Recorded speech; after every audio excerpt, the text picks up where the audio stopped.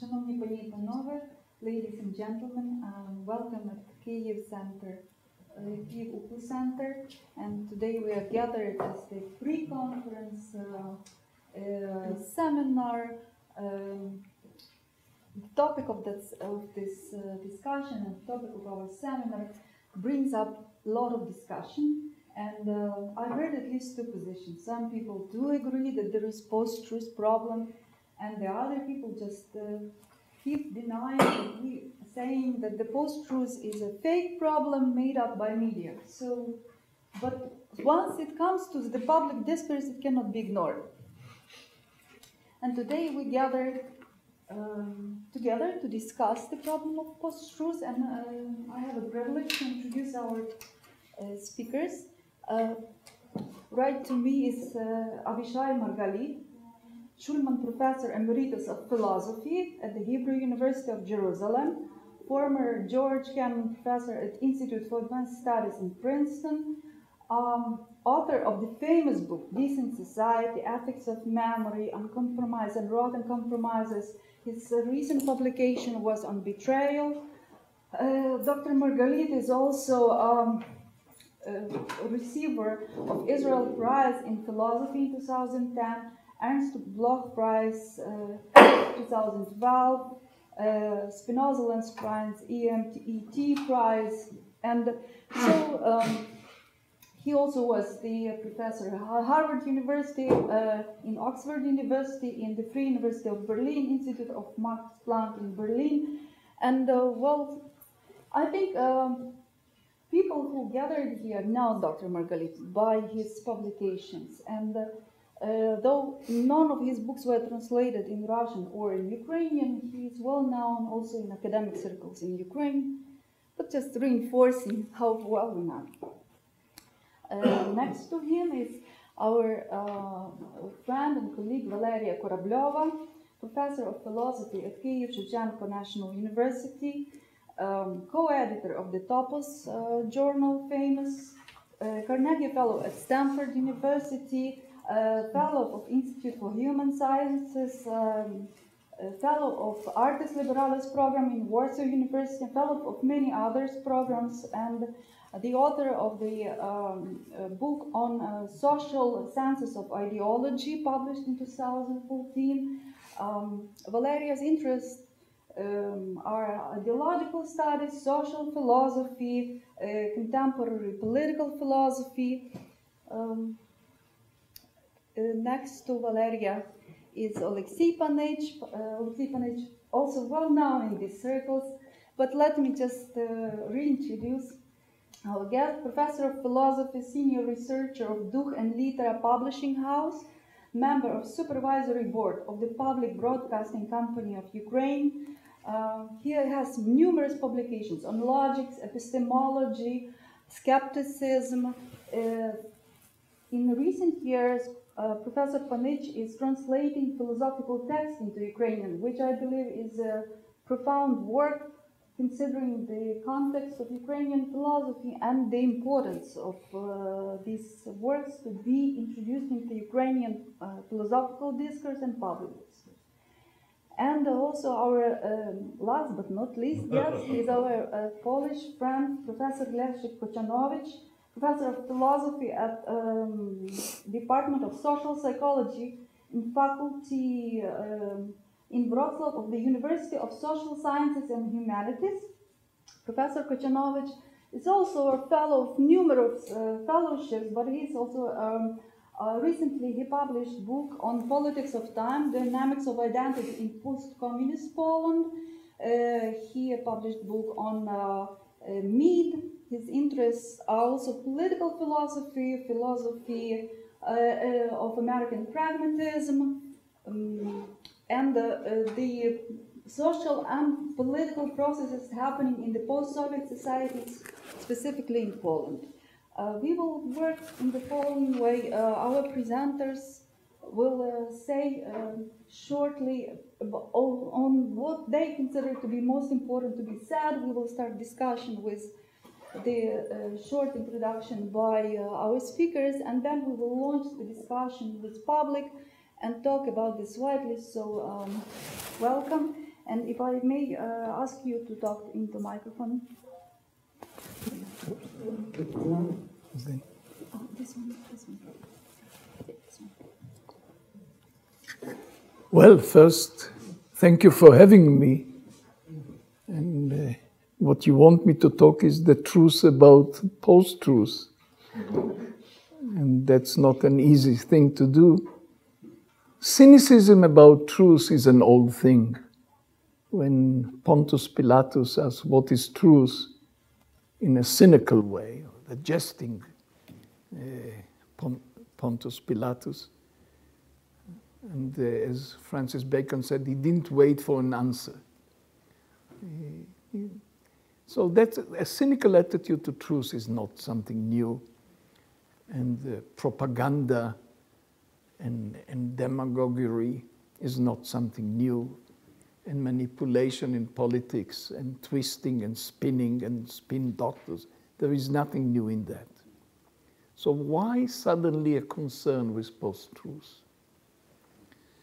First of all, the concern is in places where you can know better the truth, namely that the public domain is relatively free, the access to the media, variety of there is a way in those places to trying to control the media, like Berlusconi having 3 television channels and so on. But the main thing in those places, if in a way you want to know the truth, let's say factual truth, there are ways of doing it, not, easier or harder, but basically it's accessible.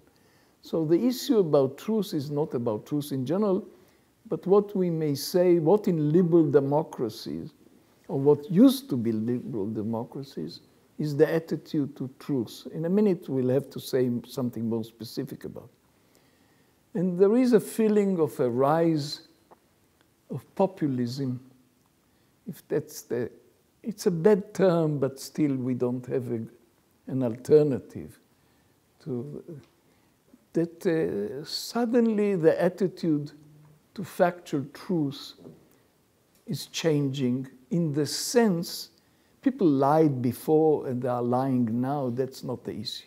They are not embarrassed to lie now. Finding inconsistencies, logical fallacies, outrageous claims seems to be less and less intimidating and embarrassing the people who utter them.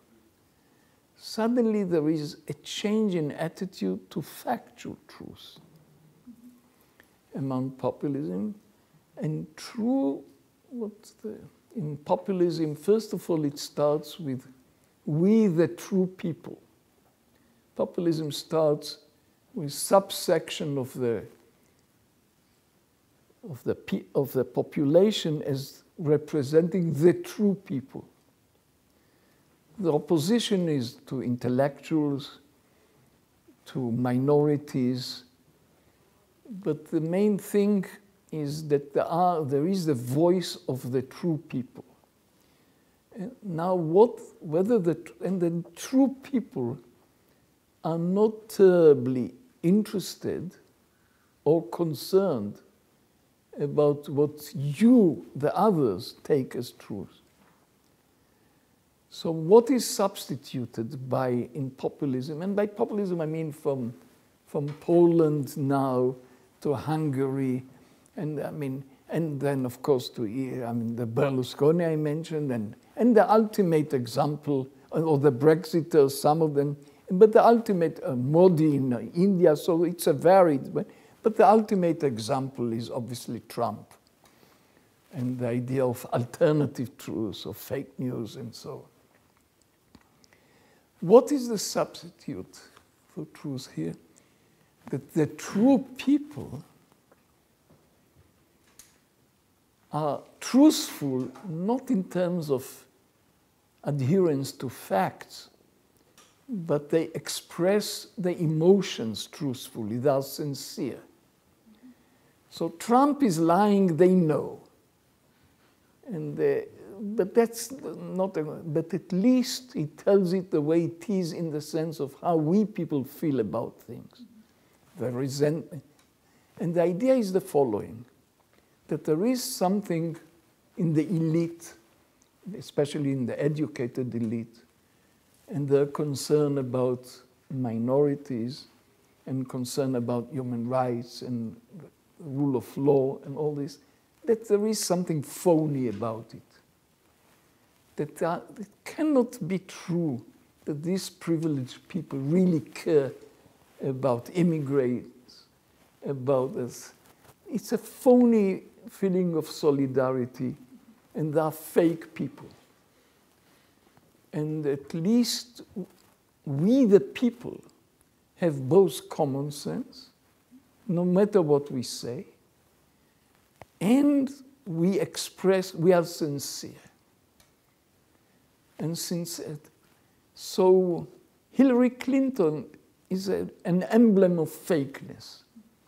As a human, no matter she knows the statistics, she brings facts, that's irrelevant. Basically, it can be true that anyone with her privileged background can feel what she claims that she's feeling. And so truthfulness now is an attribute not of factual truth or informative truth, descriptive truth, or what the truth about the world, what the world is like, but it's about how you feel. And the idea is that basically America first, or Ukraine first, or Poland first, namely our people take precedence over all the rest. And here there is a tension. People talk about liberal democracy as if it is fish and chips, as if it's two complementary things. If you're liberal, you're also Democrat. And there is a tension between the two. People, the true people, are Democrats. And they understand by democracy the rule of the majority, majoritarian rule. That's the only meaning.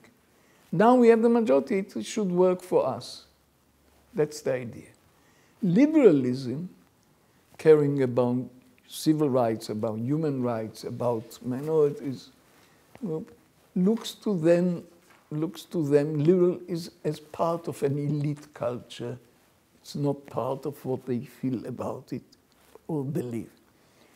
And therefore, usually the first institution to be attacked is the Supreme Court.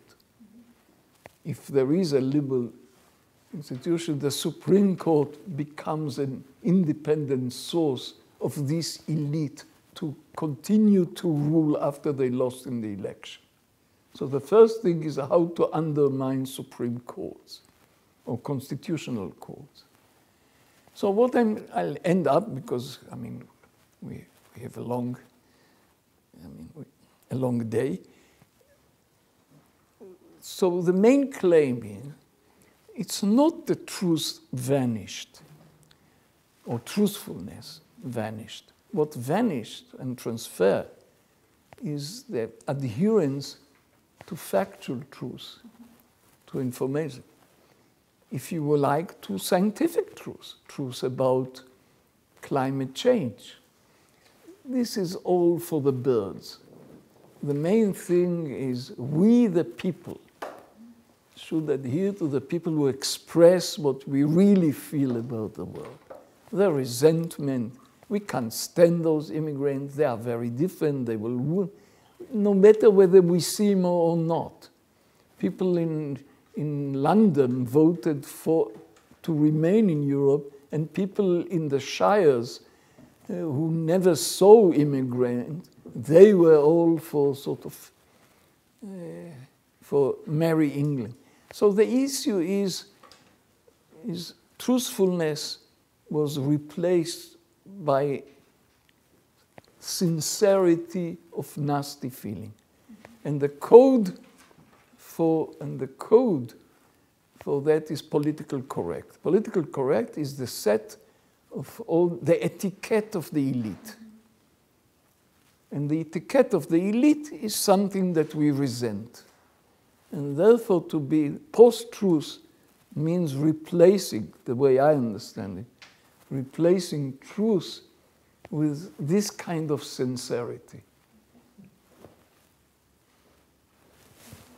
And now we have to... Good afternoon, everyone.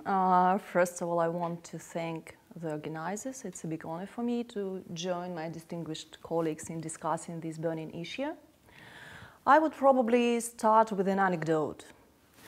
Clemenceau is said to have met a representative of the Weimar Republic in 1920s, and he was asked about the reasons and the guilt for World War I. He was asked, "What do you think future historians will write about the causes of World War I?" And he responded, "That I don't know. What I do know, however, that they will not write that Belgium invaded Germany." And that's sort of a telling case of our intuition about what fact is and what a lie is. And this anecdote was described in an essay by Hannah Arendt back in 1967. And I find this essay very urgent, very up-to-date, actually. She goes on saying, actually, for doing that, for making such a claim like Belgium invaded Germany, you need a power to control the whole information area. And surprisingly, she goes on, which is far from inconceivable. So basically, back in 1967, she said, yeah, it can be done. You need some efforts, you need some resources, but it can be done easily. And that's part of the problem we are facing today. I'm grateful to Professor Margalit for making this distinction. I think that it's analytically very powerful that we have to distinguish between different kinds of truth. There is rational truth, scientific truth, philosophical or existential truth, and on the other side you have factual truth. On the everyday level, we tend to think that facts are the most sort of objective, that they resist our coercion to fake them. Hannah Arendt says that they are not, actually, because facts are a matter of coincidence. Something just happens by coincidence, and there is no external point of reference to validate its truthfulness. So actually facts can be faked because we rely on documents, which can be faked, and we relied on witnesses, which also can be falsified, like false testimonies, right? So factual truth is very vulnerable.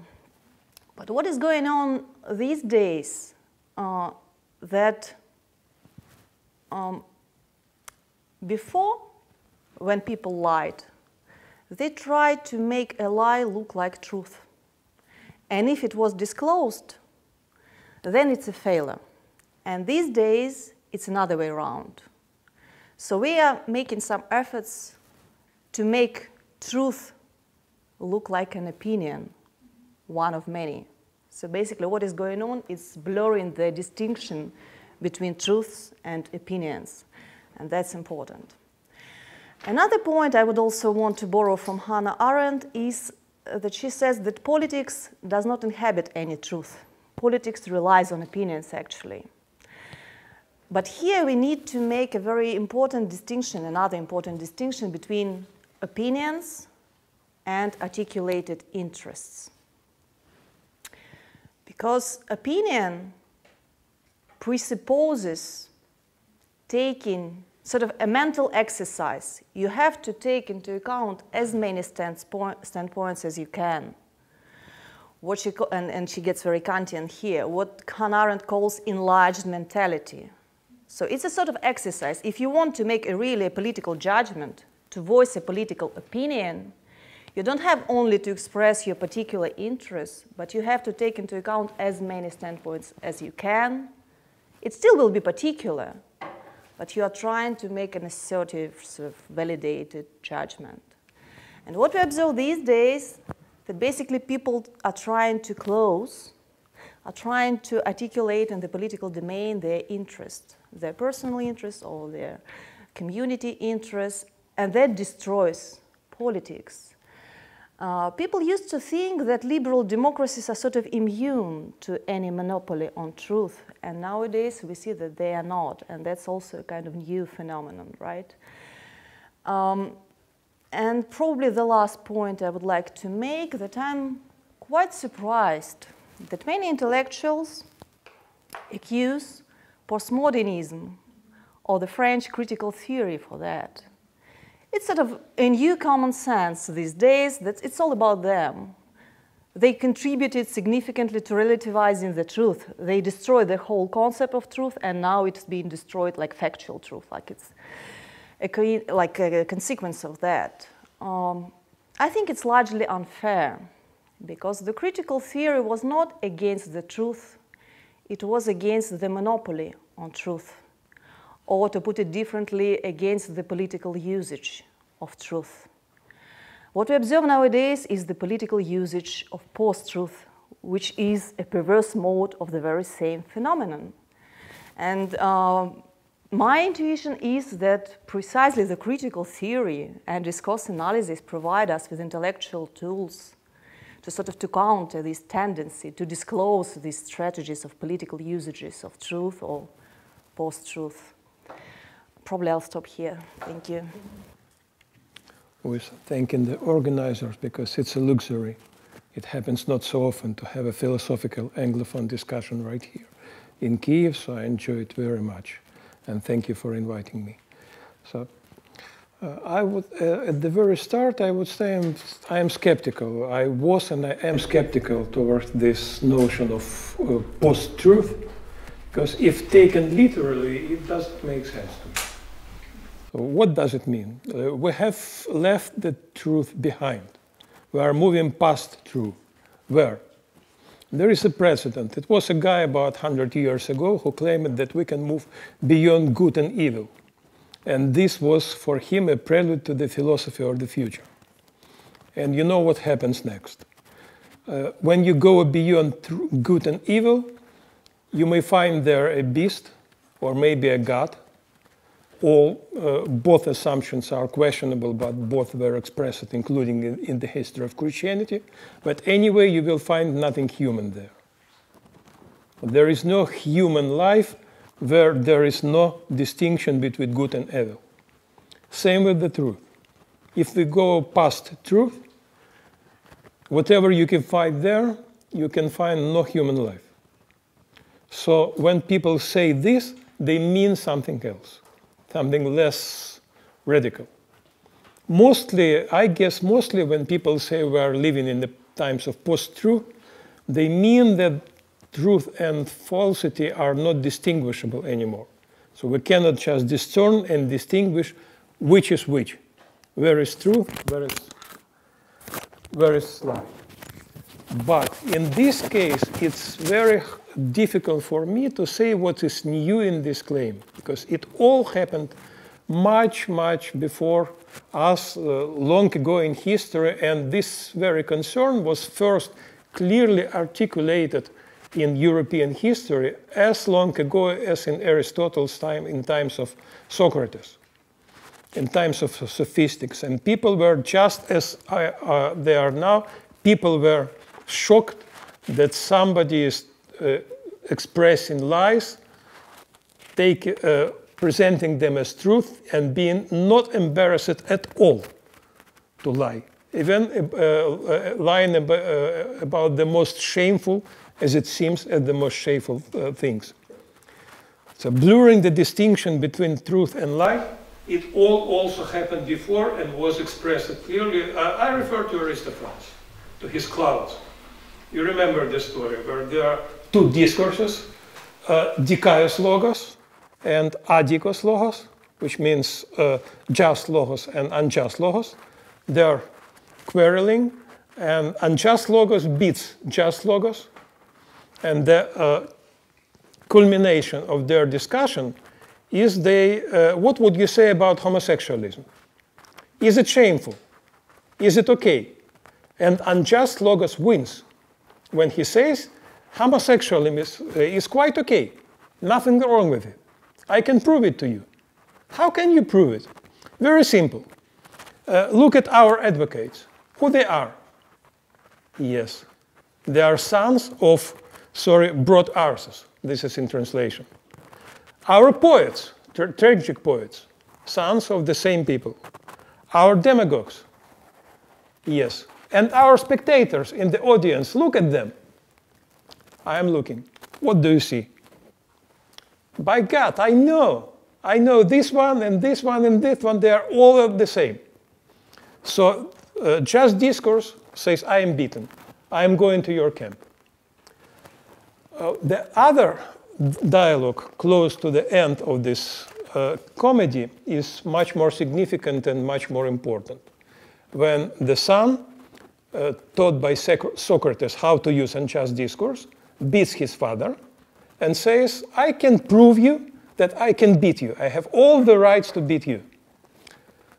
The most curious is not that the son is going to prove it, but the father is so much under the spell of his respect to discursive reasoning that he is ready to listen. He says, okay, I will listen to you. Maybe you can prove it to me. And the son proves it brilliantly.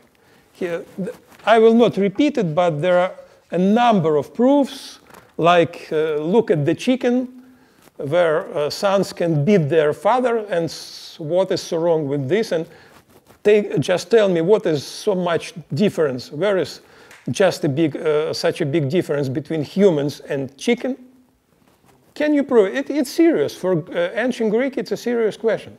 Just remember the story of Diogenes, who brought the cock in the Academy of Plato to show the animal who, according to Plato's definition of a man. Now, the only thing father can say, father feels there is the truth, but he cannot express it. He cannot defend it. And the only defense he can find is to refer to tradition. He says, in the existing translation I used, but the law nowhere admits that father should be treated then. But in original Greek, he refers not to the law, he refers to the custom. In literal translation, there is no such custom anywhere for fathers to endure this. And the son responds, well, who was the first man who established this custom? Somebody, somehow, at some time in the past, persuaded other people to establish this custom. And now I am going to persuade my contemporaries to establish a different custom. So when custom asks, as long as we believe that our customs are going from God, it's more or less sure. But when the customs are human-made, where is the truth? We can feel it, we cannot express it, we cannot defend it, and the only response that is left to the father is to take a torch and to burn the house of Socrates. But, of course, we all understand that this means to try to resolve the question of truth by sheer force, which is also not the right thing to do. So it was understood not only by poets, but also by philosophers of this time. And this is the root of Aristotle's insistence on the law of excluded middle. Aristotle says very clearly that we have to stick to this law, which means stick to the principle that whatever you are talking about, you should clearly affirm or deny, and nothing is in between. Why it is so important? Because if we allow anything in between, there will be no truth and falsity, and everything, just blurring the distinction. Everything will be mixed with everything. I will not quote Aristotle. I have the quotation here. If you want, I can show it to you in Greek. But the point is like this. Unless one speaks for the very sake of speaking, that's my translation from Greek, more precise than the existing old translation available online.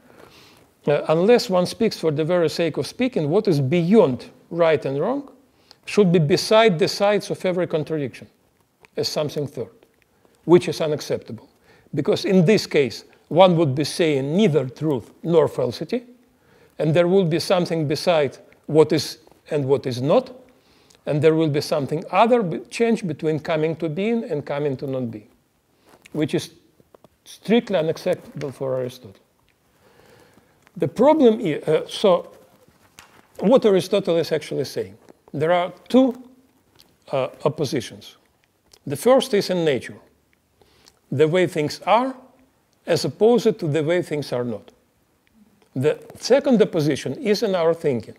We link things in our reasoning the way they are linked in nature, or we link them the way they are linked not.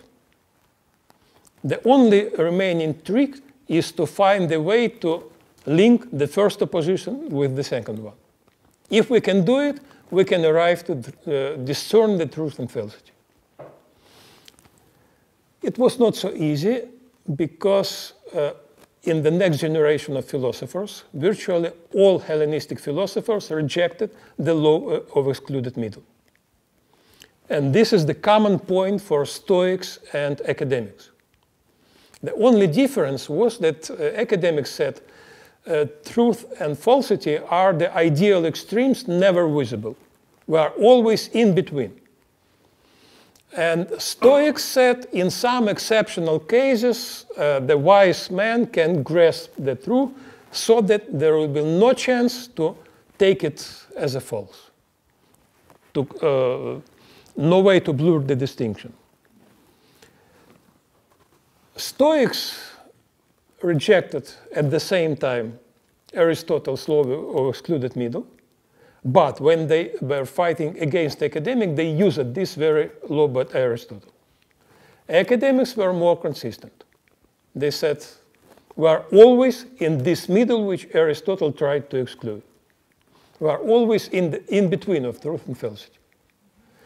So I would say that actually, speaking about the post-truth in today's world, I cannot see how we can escape this framework, which was already explored in many, many details by Hellenistic philosophers. When we try to jump past truth, we are always finding ourselves in between of truth and falsity, not beyond. And in between, the only choice we have is either truth and falsity are sometimes reachable and visible, or we stick to the position they are always invisible, and all we have is credibility. All the distinction we have is between more or less credible, more or less very similar, something that looks like truth, but is not necessarily true. You can live consistently in this state, as Sextus Empiricus proves. It doesn't mean that you are helpless in practical life. You can be a practicing physician. You can use guidance by nature. You can use guidance you inherited by training. You can allow that you have some pathos from nature. This is all appearances, and you don't need to fight the appearances. You just follow the appearances. But when the question is what is behind the appearances, it's always close to us. My last remark about Sextus, it's interesting that he kept in mind very clearly both oppositions which were important for Aristotle. I mean the opposition between the way things are and the way things are not in nature, and the opposition of truth and falsity in our thinking. Because Sextus insisted from the very start of his Pyrrhonian hypothesis that the main distinction we should always stick to is the distinction between appearances and phenomena and noumena. Phenomena, you always follow them. Noumena, you never know. And if you try to look for the truth, there is a brilliant metaphor when Sextus says you are like archers that are trying to shoot the target in the darkness. So maybe they are close. Maybe somebody even hits the target. Maybe somebody misses, but you never know who hit and who misses.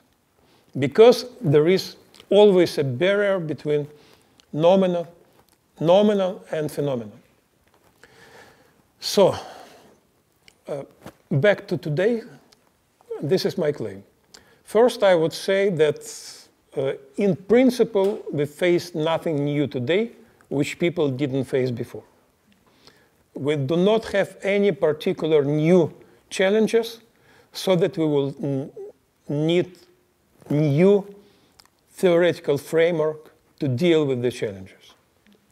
There are some new features which were not available in Greek times. I would name 3 of them.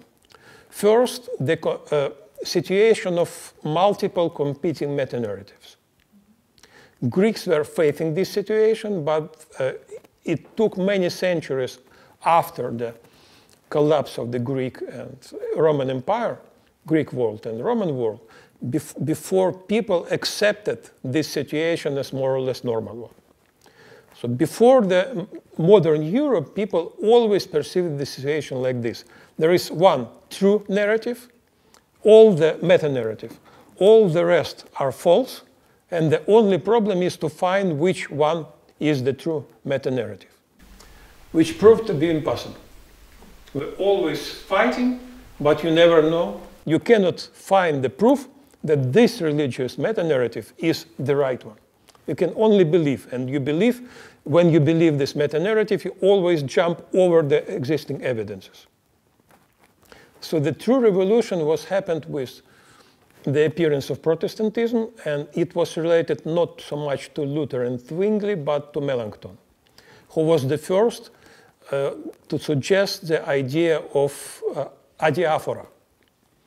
That is, when Augsburg Confession was prepared and drafted, it was Melanchthon who said the first time, suggested that we should treat the different interpretations of the Holy Scripture as adiaphora. We have different ways of making sense of this and this part of the Holy Scripture, and we don't know which one is the true one. And we should treat all of them as more or less credible, and we are all Christians, and we accept that we have different understanding, valid, more or less valid at once. So from Melanchthon on, we have the situation of several coexisting meta-narratives. This is what we face today. And we just cannot know for sure which meta-narrative is the true one. Their own is this gray zone between truth and falsity. The second important novelty is mass media, which is we have much more powerful tools to influence each other. And now even when we face a factual truth, not the truth of interpretation, explanatory truth, I would say that there is also a difference not known to Greeks. There is, let's take a practical example. In 1914, 3 years ago, Russian media reported about the boy crucified in Slavyansk. No such boy ever existed, or at least there is not a single eyewitness in Slavyansk who would confirm this. So Russian media lied. For what purpose? One would say they defended historical truth, the case of Russian Empire in the world history, and this was more important. This lie was justified by their fighting for the historical truth of their state. So now we are lucky, we have a lot of eyewitnesses, we can find out what is the factual truth. But in fact, in many cases, even with factual truth, we now depend on each other. We are not eyewitnesses. In most of the cases, in our world picture, we build our world picture based on the witnesses of others, more than ever before. And we don't know for sure which witness is trustworthy, which is not. We can find it more credible, less credible, but not all, as a rule, not a 0, not 100%. It's still like Hellenistic philosophers say, in between, somewhere in between. So nothing new in principle, but this powerfulness of these new media tools means that we are more than ever before ethically responsible for our epistemological choice. And this is my final point. We should feel ourselves responsible for the consequences of every epistemological choice we make, because more than ever before, our choice has practical, ethical, drastic, ruinous consequences. Thank you. Okay, so can I start? So I would like also thank you for invitation here. I came at the night, so I didn't see much of this, I'm sure, beautiful city, but I hope that it is not the last opportunity to come here.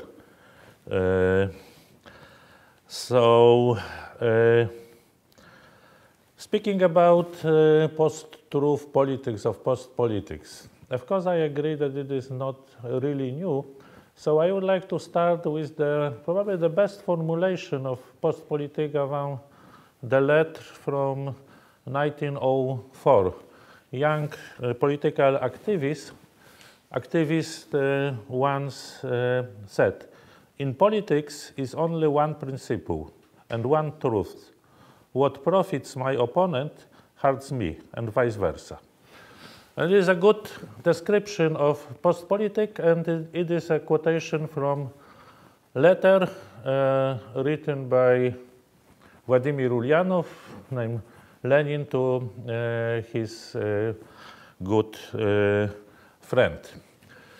So I would say that discussing about post-truth in politics or post-politics, of course, I agree with this important epistemological and ontological dimension, but in my opinion, the main purpose of this discussion is the discussion about politics, about the nature of politics, or I don't like the name nature for this, because the politics is our invention. So it is more like a discussion about which kind of politics we would like to have, which kind of politics we would like to do. And in fact, we are discussing about this. We are discussing about politics, imagined politics, and real politics. And so, few words about politics. Of course, politics is about struggle. It is not that about this. But the problem is that many people is so obsessed with the politics as a struggle, they then don't see the other side of politics, cooperation, discussion, and so on. I mean, cooperation, I would say in this moment, because even in the most cruel politics, we need some kind of cooperation. So politics is a little bit like, you know, this Janus god with two faces, cooperation and coercion. And my next step is that democratic politics resolved this dilemma through introducing dialogue, conversation, discourse into the center of doing politics, into the center of doing politics. So argumentation and different kind of argumentation. In my book, if I can refer to my book, it is Politics of Dialogue. I try to show that the dialogue is not much about consensus, but more about understanding. But anyway, understanding is also a kind of an ethical act of accepting argumentation of other side. And it is a quite clear. Late Tsvetan Todorov, the famous Bulgarian-French linguist, semiotician, in his concept of rhetorics, he showed very precisely that rhetorics always flourish in democratic regime. In totalitarian, authoritarian regimes, rhetorics degenerates into so-called beautiful speech. Because, of course, there is also rhetoric is a beautiful speech, but it is not for purpose of argumentation. It is for purpose of just aesthetic. So I would say that the most important here is that post-politics is a kind of, metaphorically speaking, virus of democracy. Because this argumentation enters the cell of real argumentation and change it. So it is very difficult to detect this because it pretends to be real argumentation, and sometimes it is even real argumentation, but with a twist, I would say. So if we describe politics, democratic politics, as a kind of self-limited war, where instead, like this, let's say, antagonistic-agonistic differentiation. So instead of fighting, there is a argumentation. Instead of a battle is election, instead of war. Then post-truth argumentation is a very important game changer. And it changes politics in the same way like the card sharper can change card play. I mean, still there is a play. I mean, this is the poker, but if the card sharper Schuler is present, it is a different game. But what is the most tragic in this story, of course, is that if card sharper is to be successful, all other people have to be honest, or at least less deceptive. Thank you. Thank you very much. Well, some great sound over here. Yeah, how about this microphone? I have an impression this one is so we will pass it on. Thank you for making sure know that the post-truth question is not a question of epistemology that much as about democracy and our understanding of democracy. I think one of the most important things we have to refer again and again, that we are actually talking about what is at question here is how we imagine democracy and how it appeared, and specifically with relation to media. Shall we reinforce now the role of media? Nothing new. So Socrates always had a fight with sophists about rhetorics. So multi-narratives, I would say, existed even in small communities or homogeneous communities. The only thing that everybody now has Facebook and Twitter and all kind of devices that give us a sense of close relation to political realm, to ability to influence it, and also a sense at the same time of powerlessness. That is, we are watching as the politics pass by, and we don't have enough representation. I think Chantal Mouffe in one of her interviews said that the whole problem of populism is about people, general public, those who were taught that they live in a free democratic society, come to understanding that they have not been represented enough. And therefore, what we're watching a problem of lack of representation, and then simultaneous desire to be voiced in the democratic society, or I don't know any single society among these contemporary liberal societies who would say they're not democratic enough. Even those who we doubt are democratic, they all claim to be democratic. And so democracy is here in question again. Our understanding democracy, our relation to democracy, and also our relation to what means to be a citizen in a free society, what means to be a subject of a political discourse. So now we start a discussion. I ask you to present yourself, to name yourself, and if you have questions or comments, please.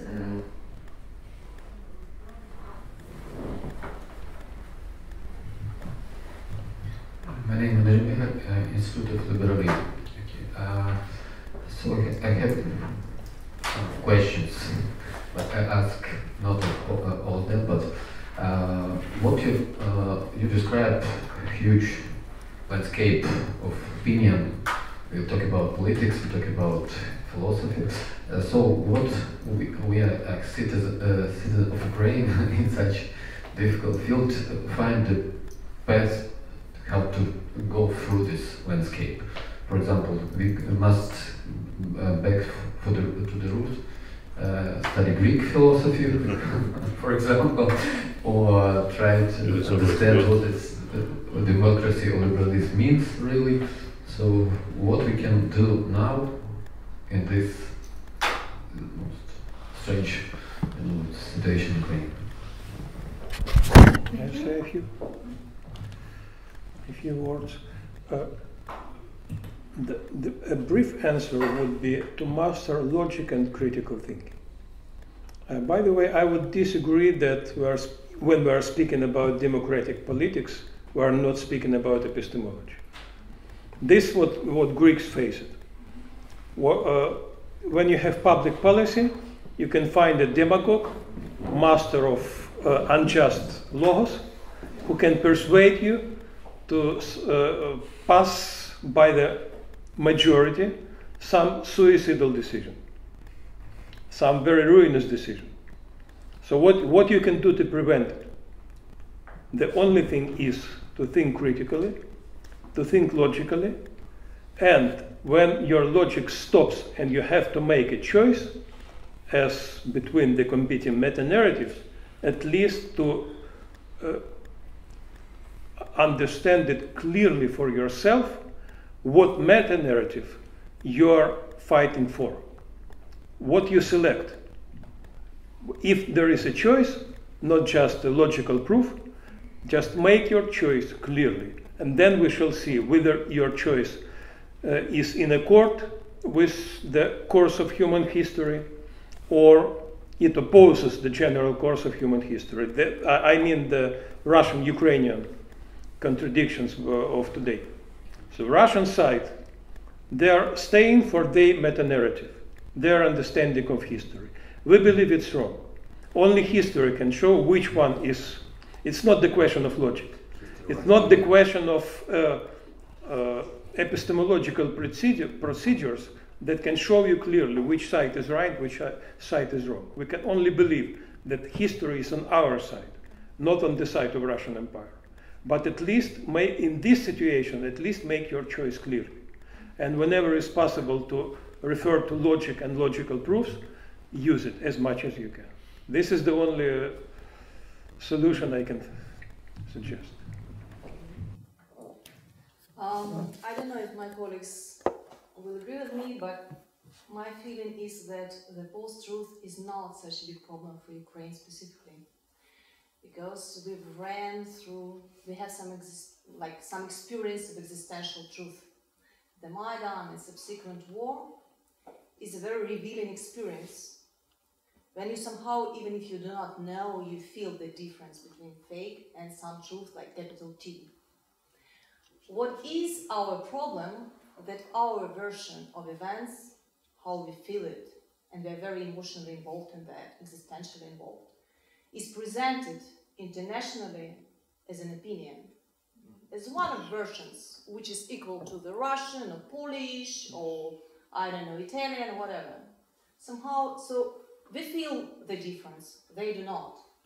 And we lack the language and capacities to articulate it properly, okay? And another side of the problem is that it's in our interest to combat the post-truth globally. And what can be done, because I believe it's a hard, like a burning issue for Western democracies precisely. What has to be done? I see two big problems and they are sort of ways out. What you rightly pointed out, that first, we're missing the normative horizons. What you said, like being sincere to yourself is a new truth, new paradigm of truth, which means that I have nothing to strive for. It's like entire enlightenment. I don't have to get better. It's okay to be true to yourself, even if you are ignorant, narrow-minded, and whatever. So politics is missing normative horizons. That's a problem. And another issue is that we have a big comeback of emotions into politics. Counter to impersonal, institutional, liberal technocracy, now we have like a lot of emotional politics. And what is very disseminated these days is politics of anger. And my feeling is that it has to be replaced with the ethics of empathy. Okay, so it's another kind of emotions, some solidar emotions, but it's not a communal, parochial solidarity, but a sort of empathy towards one another. So that would be my take here. Thank you. Well, I mean, the first question is already Chernyshevsky's or Lenin's question, what is to be done? Telegraph, telephone. That's it. And I think here, we are with Lenin. I mean, the definition of politics is who did what to whom. Namely, power politics is very much part of the story.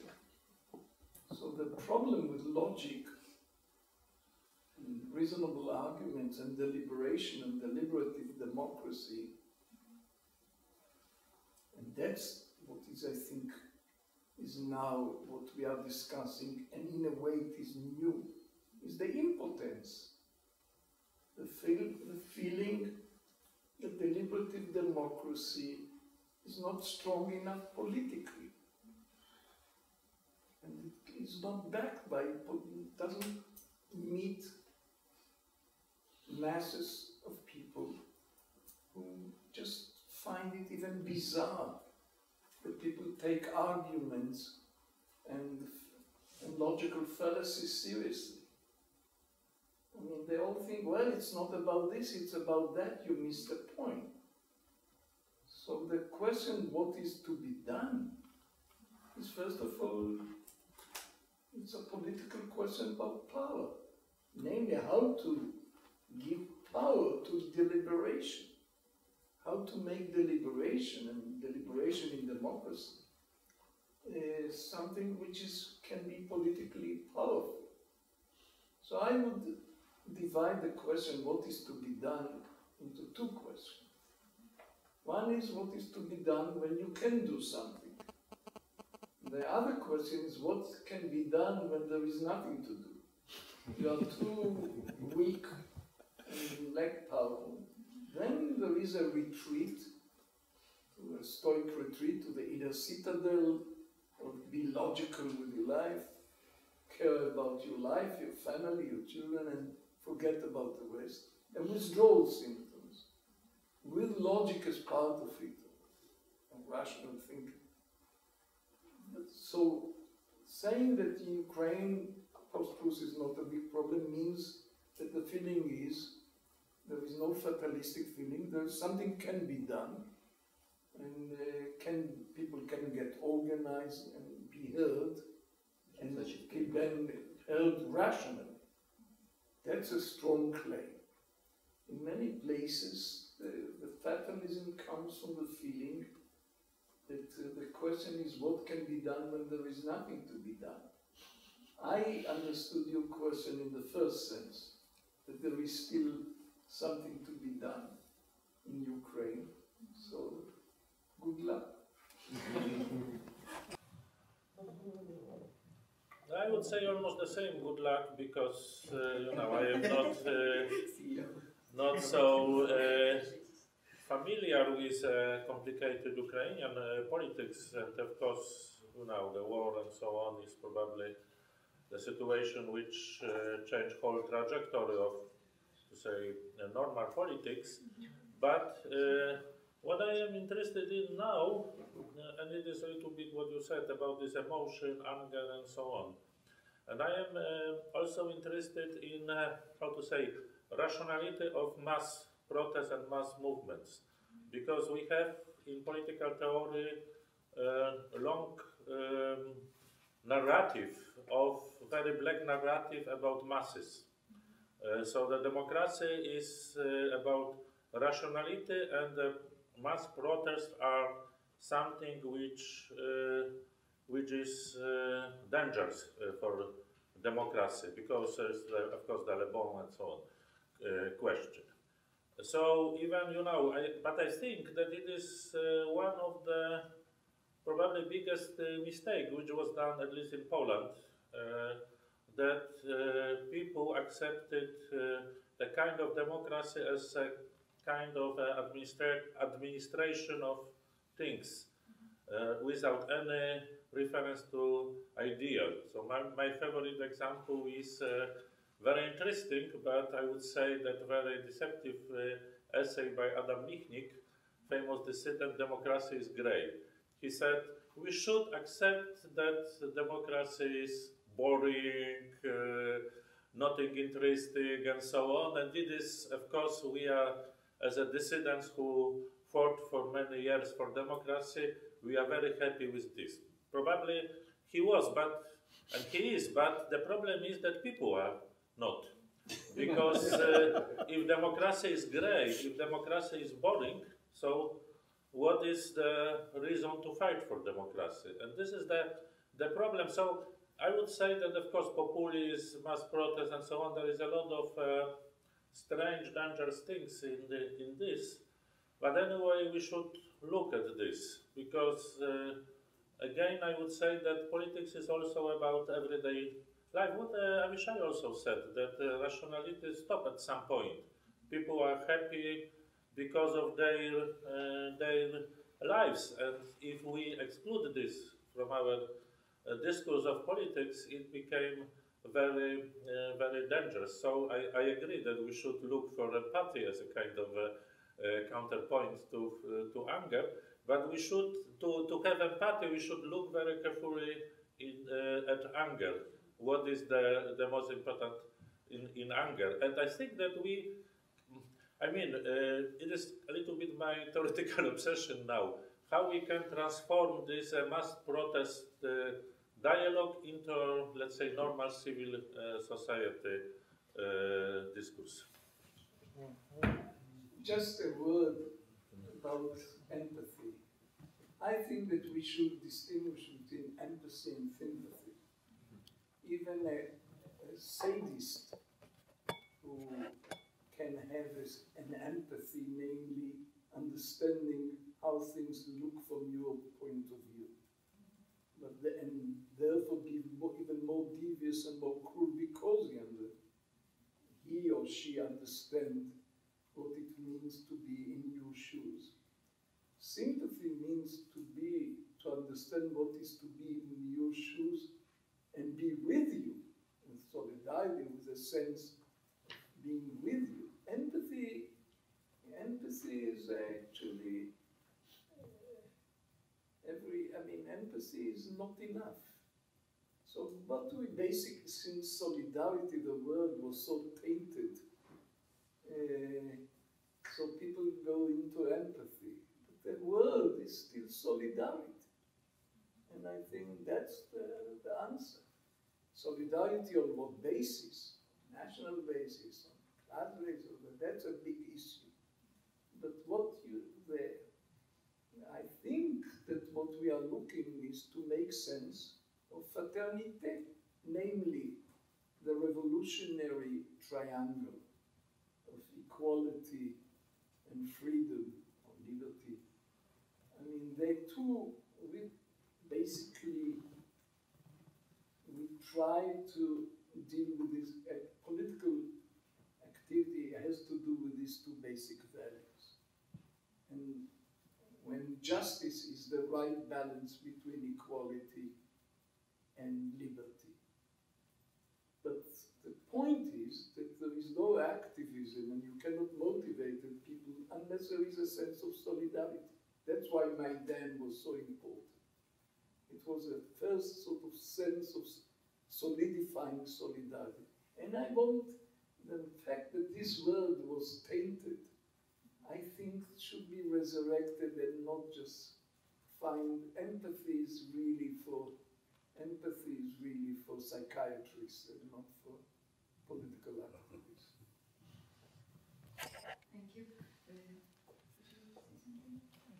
I would like to make two short remarks to what my colleagues just said.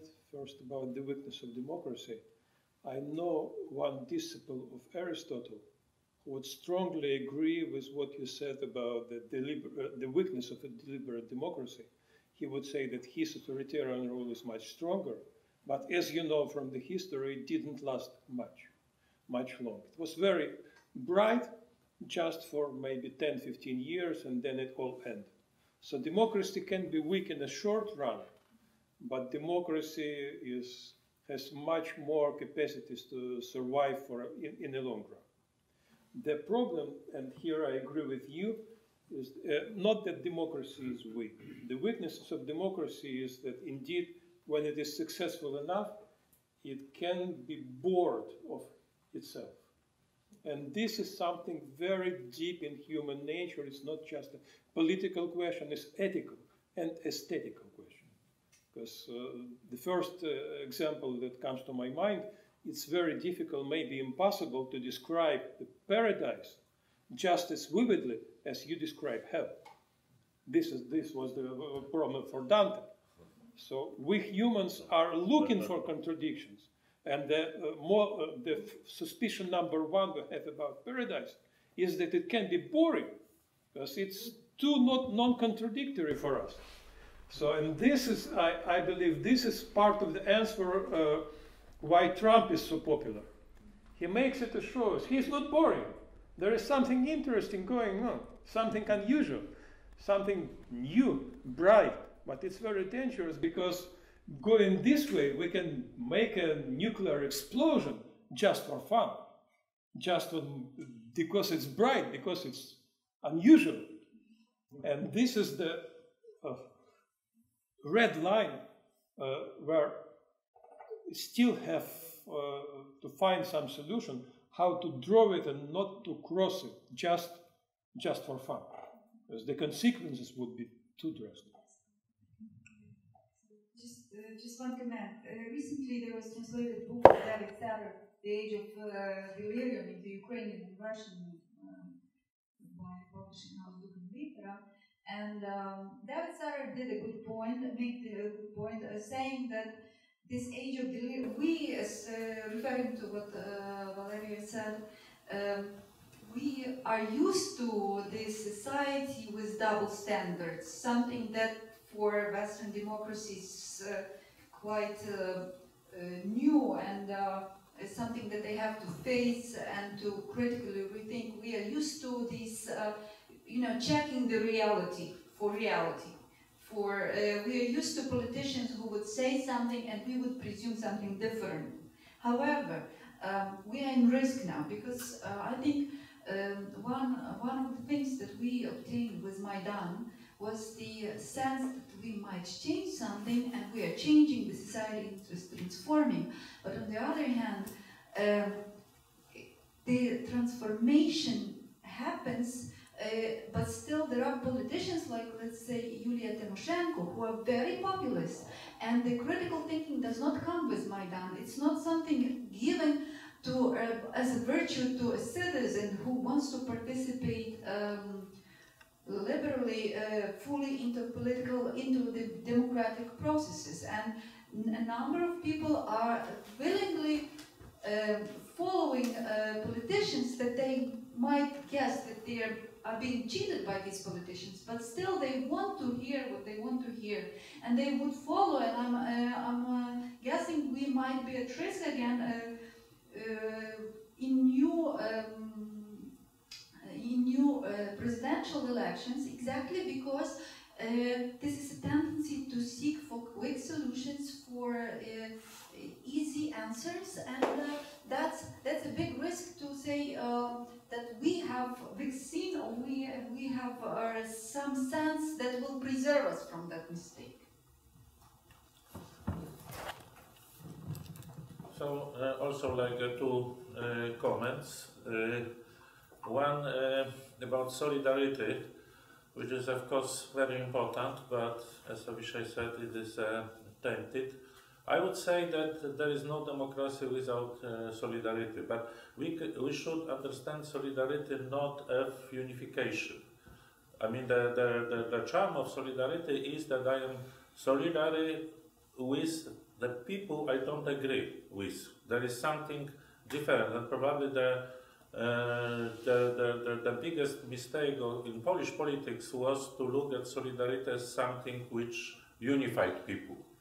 I mean, unified, but not in the reason. So the solidarity is means that we can have different, like with brother, fraternité. And of course, this is not a coincidence that fraternité is the most difficult from this child to explain. So it is like with brother. I can't, of course, and very often we don't agree with our brothers, sisters, and so on. But anyway, we are solidary with them. So but anyway, I fully agree that it is not enough to have how to say formal rules for democracy to exist, but we need solidarity as something underlying democracy. And this is the one remark, and the second is, but it was you formulated this very clearly, but also Avishai and so on, about populism.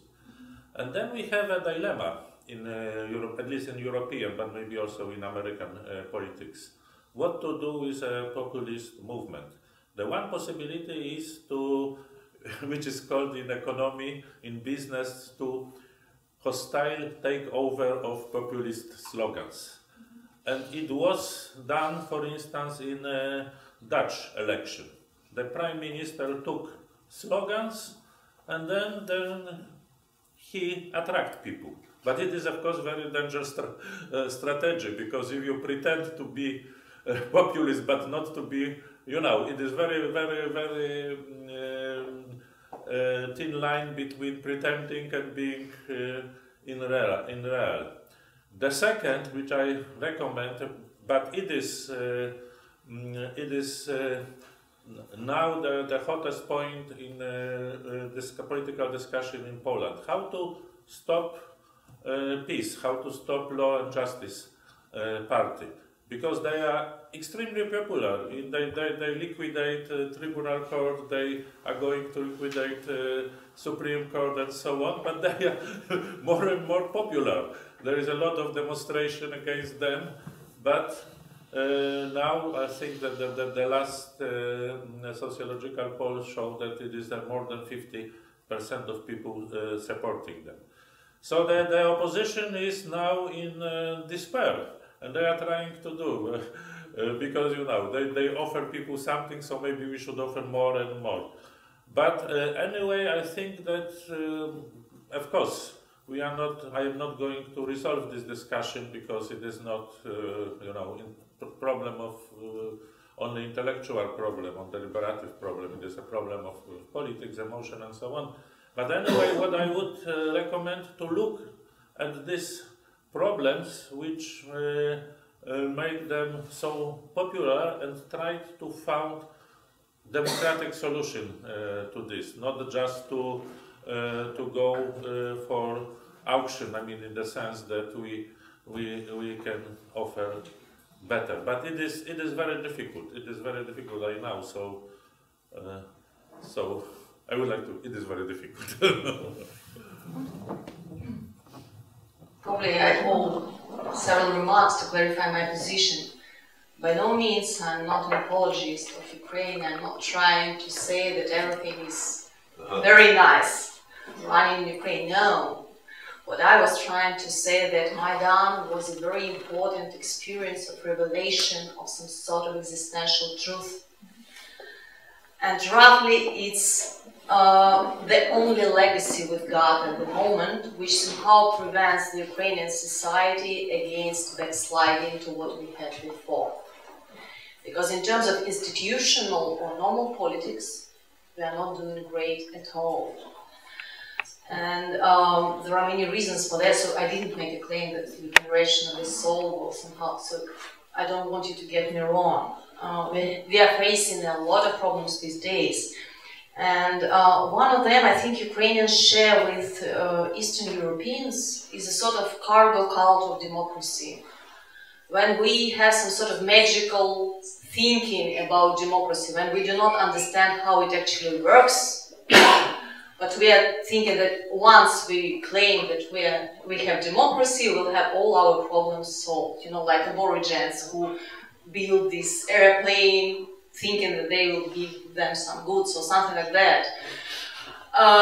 So we don't understand that it's a mundane work, that it's very demanding and requiring. So, okay, we adopted democracy. Oh, we are doing badly. Let's keep it. So this way of thinking, I'm very exaggerating right now, but I think it's a sort of common fallacy of these all new democracies.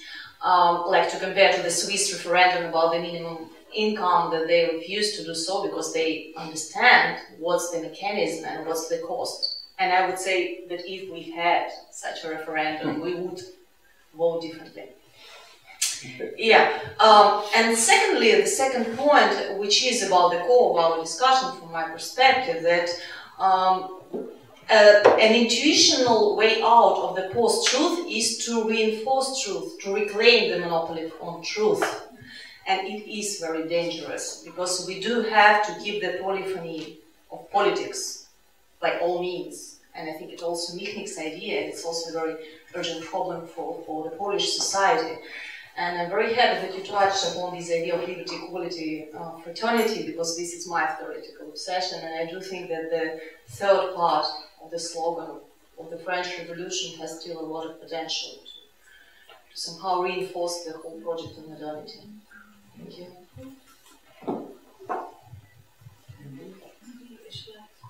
Shall I ask, yes, maybe the audience wants to, or somebody wants to say something, so we are not... Okay. I would like to address something about back to truth, democracy, and why, let's call the liberal position, is problematic, and why it's vulnerable.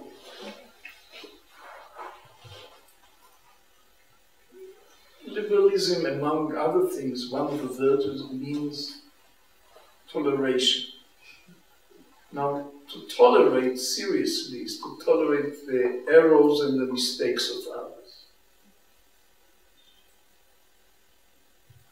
And feel, unless they harm other people, but people make their own decisions regarding themselves, even if we believe that they are terribly wrong. Now, toleration can become out of indifference. I don't care about other people, do your stuff. But the question is, when we care about other people, and we know that they are going to do a terrible mistake, I mean, your kid bringing his companion to the family, and you saw that he or she are no good, and you see that that your kid is blind, and you know the continuation, and yet you have to respect his or her decision.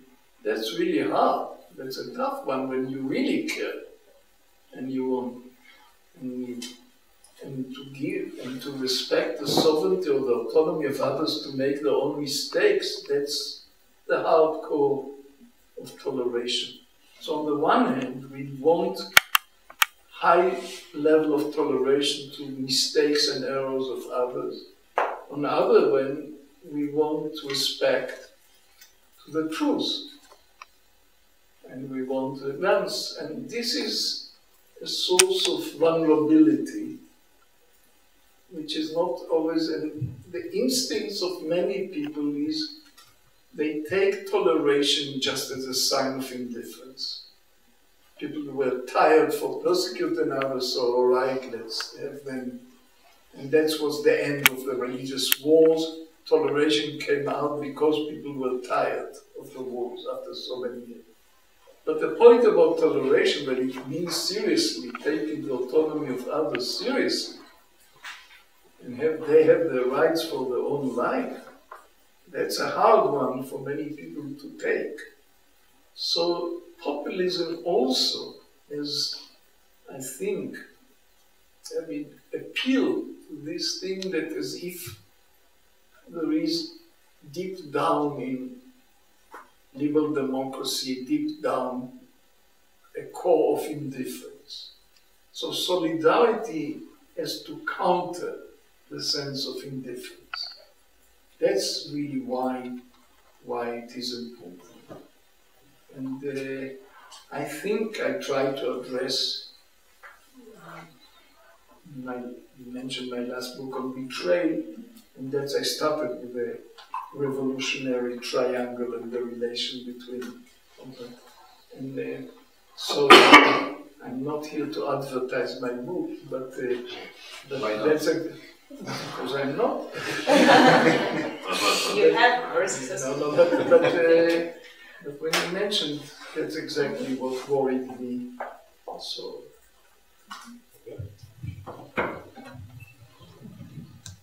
So again, to your remarks about democracy, I mean, the first is that the problem with democracy is that democracy is both ideal and practice. So, for instance, people who suffer in totalitarian regimes for democracy, they usually don't think about, such and such system of voting and so on. They have to think about democracy as something ideal, better, world, and so on and so on. And of course, this mistake you said, I mean, it is true. It's the same what we had in Poland, is to some extent justified by the past. And then, of course, it is inevitable big collision between reality and imaginary sense of democracy, which we encountered in the beginning of 90s in a very drastic way. The second problem is this imitation. Of course, we have the same discussion in Poland in, I don't remember, 1994, very, very early. Alexander Smolar wrote a long essay which was very popular about imitative character of Polish transformation that we just took and so on. But, and this is an endless discussion about this in Poland. But in my opinion, I don't think that a good imitation sometimes is not bad, because now the problem is what is the alternative, local alternative. For instance, in Poland, the right wing, and it is a little bit like the official ideology of peace. The ideology is that we should look at our tradition of democracy, let's say gentry democracy in 17th, 18th century, so-called Sarmatian democracy. And they call sometimes this as a republican democracy, so democracy based on virtue. But one of the virtue is let's say, accepting Catholic system of values. So the next step is to say that democratic citizen of Poland should accept these values. Of course, he can be believer or not. They usually don't ask about going to church. But anyway, if you don't accept this set of values, you are practically excluded from Republican democracy. So I am very afraid about this. I can understand the motivation, and I can understand, for example, there is a very huge book written by the Polish right-wing sociologist who is the member of European Parliament, Krasnodębski. He called the peripheric democracy, yeah. And this is the idea that that democracy on periphery should look at the local sources and so on. I mean, on one hand, it is okay. Democracy is, of course, not. There is no like essence of democracy. But on the other hand, at least in the current politics of Poland, I am rather prone to be very careful about imposing this kind of a Sarmatian Republican democracy in our country. Few words. I want to return back to the question of interrelations between politics and epistemology. And I would suggest a strange thing. I would say that authoritarian regimes are less epistemologically complicated than democracy. Democracy is epistemologically more complicated. Because in authoritarian regime, there is always one meta-narrative which we claim to be full and complete and final truth, and the rest are all false. And for democracy, it is a temptation. Temptation presented in Ukraine by Yulia Tymoshenko. We are fighting all and wide for the truth. It's very dangerous, actually. But another extreme, and also a temptation and danger, is to say if this is not the final truth, then all are only opinions, and all are equally gray. As you said, the Russian opinion, Russian version, Ukrainian version, it's also a temptation. And to resist this, we should just remind ourselves that we cannot be neutral to this contradistinction of opinions, because we are also inside of this contradiction. So when you say that this is just an opinion, this is just an opinion, you should remember that every answer you have, every choice you have, applies to your own life also. So when our European colleagues say that we cannot make a choice between Russian version of events and Ukrainian version of events, next question is, what would you think about Europe? Because your attitude to Russian case and Ukrainian case is also your attitude to Europe itself. It's all about what is Europe in this case.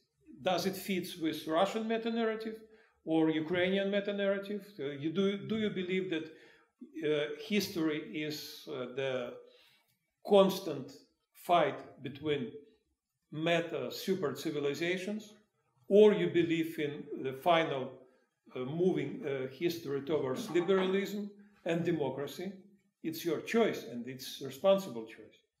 And speaking about peace and how to deal with this, there is one optimistic expectation, and it is that authoritarian regimes, or regimes which are moving from democracy, from deliberate democracy, usually run out of money sooner than democratic regimes.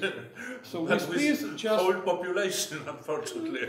Well, 50% plus something are supporting peace. Let's wait for some years and they will run out of money. Yeah, for sure. Because of spoiling relations with their neighbors. Yeah. And then people reconsider. Hopefully, but I'm afraid that it will be a catastrophe for all of them. Just trying to make an argument with you, like being a devil's advocate, I would say that these days liberal intellectuals are very prone to sort of complacency.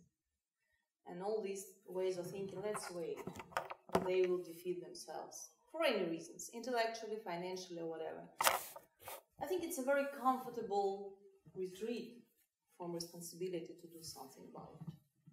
Because, frankly speaking, I'm not confident that they will face a defeat. by them, I mean like populists, anti-democrats, anti-liberal, illiberal democracy, whatever you call it. So I do suggest to take it seriously and responsibly. And secondly, about epistemology and politics, again, let me disagree, because I started from making a distinction between scientific truth and political opinions. And I do believe that science has to keep an autonomy from politics. And in totalitarian regimes, it is not autonomous. That's why it's sort of out of epistemology. And sociology of knowledge showed it like quite early in the 20th century. If politics intervenes into science, then knowledge transforms into ideology. Okay, so I do not feel comfortable about epistemological aspects of politics. Somehow it doesn't fit from my perspective. And then going back to the Polish case, I share your concerns here. I spent some time in Poland, and because I'm very interested in the same, the Solidarność movement, obviously, and the Artes liberales, yeah. Yes, exactly. And from my perspective, it's a very important case. You know, a Harvard scholar, Roman Sporluk, wrote a good book, which is called like How Friedrich List Beats Karl Marx. Mm-hmm. And I think it's a very important point that these days it turned out that people with low income and with lower level of education tend not to be solidar with the same people in other countries, like this sort of idea of the revolution of proletariat or whatever, but they tend to become very parochial and to stick to their local identity and to close up. So in this case, it is anti-Marxian.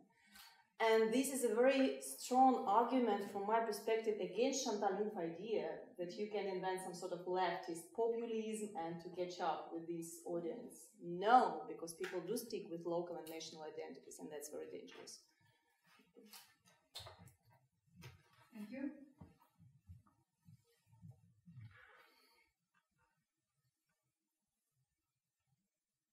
Well, there are too many issues that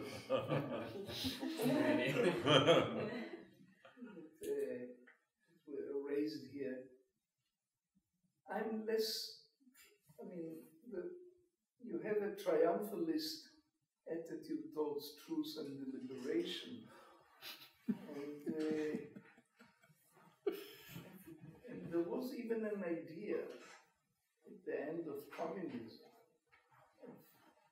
that you cannot have perestroika without glasnost. And the whole Chinese challenge is exactly to that. You can have perestroika without glasnost. If you're strong enough, organized enough, use this speech. I'm not. You mentioned Aristotle, the law of excluded middle, but the law of excluded middle in Aristotle doesn't apply to future sentences, to the sea battle. So I'm not saying that whether the Chinese will, whether their experiment will last or it won't last, because here I'm willing to say there is no law of excluded middle on future contingents. What I'm saying is there is no teleology here in history, and it's one damn thing after another, and it can go in many directions. And I think if you try to understand what is the Chinese challenge, is exactly there can be perestroika without glasnost. And glasnost, and namely an open society, can be defeated. And can be defeated for a long time. What will be sort of the very long time, as Keynes said, in the long time we shall all be dead.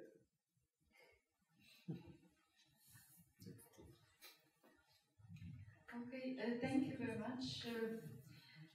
Many points have been raised here now, and I want to finish that with this care for the other, about the toleration and care for the other. There is a word in Greek, paresia. Paresia is truth-telling. truth-telling, but in a brave way.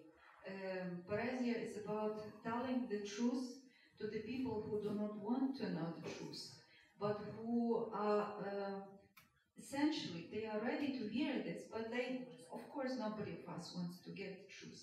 And the parasiast is risking his life when he tells the truth. And somehow we are in a very similar position today. We are in a position when we talk about post-truth, but really we are reinforcing the role of the truth and the value of the truth and continuity, and also of our personal responsibility for that truth to be spelled out and reinforced. And I think this discussion just, in some way, it showed this, but it's also, we should not avoid the conversation about post-truth. In the sense, avoiding the post-truth discussions, we are falling into risk of missing something really important, and that is care for the other and for the self. Because at the end, care for the other will always end care for the self, for our own future, for our own country, for ourselves as citizens and people. Thank you very much for your participation and for your I missed the English word for that. Вклад input into this discussion. Yes, thank you very much. So thank you, Risha, for